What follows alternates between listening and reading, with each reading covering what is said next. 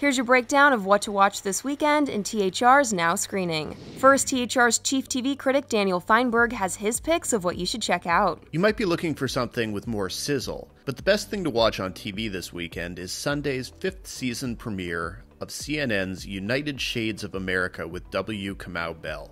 The extra-long premiere finds Bell returning to the topic of white supremacy, as a visit to Pittsburgh lets him explore systemic inequality, anti-Semitism, and our particular moment of pandemic and protest. It will educate you, move you, and because Bell is still a comic at heart, it will occasionally make you laugh.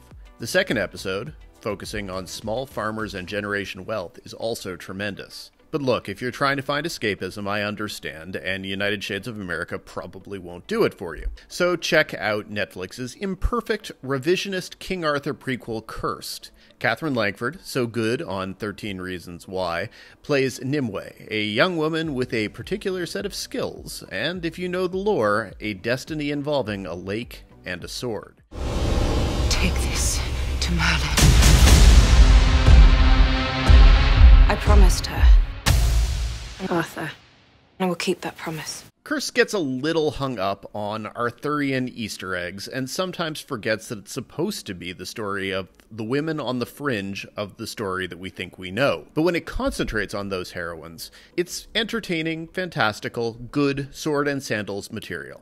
Langford is solid, and I loved the supporting performances from the likes of Shalom Brune Franklin, Emily Coates, Polly Walker, and especially Lily Newmark, who steals every scene she's in. Thanks, Daniel. I spoke to the stars of Cursed, and they told me why you'll love their new show. If you love action, if you love fantasy, if you love, historical, epic pieces, this is going to be right up your alley.